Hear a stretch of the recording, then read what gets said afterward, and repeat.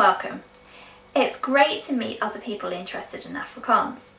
As I said before, I first fell in love with Afrikaans in 2011, when my now husband, a South African, took me home for the first time. I've always loved languages, but Afrikaans has completely captured my heart. It is a fun, vibrant, interesting and descriptive language, and compared to other languages I've dabbled in, it's grammatically easier, which has meant I've been able to learn to speak faster, which has been very fun.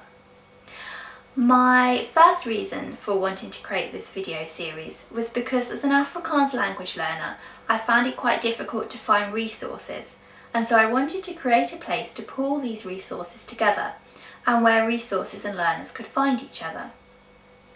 As I've spoken to more and more native Afrikaans speakers, I've realised how interested I am in their own personal stories of their feelings towards their language, particularly at a time of social and political change in South Africa and how they now feel today.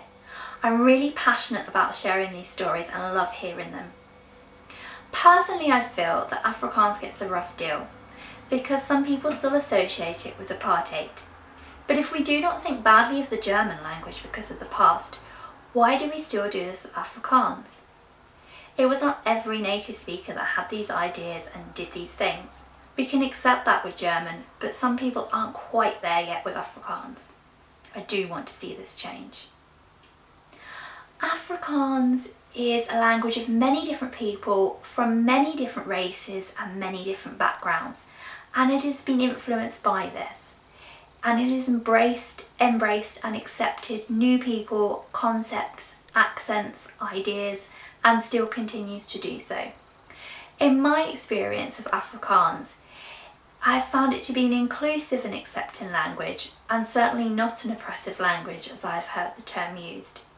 But if you're watching this and you feel like I do, you already know that. If anyone would like to contribute their own story about their experiences with Afrikaans, please do get in contact. This goes for both native Afrikaans speakers and language learners. I hope you enjoy this series.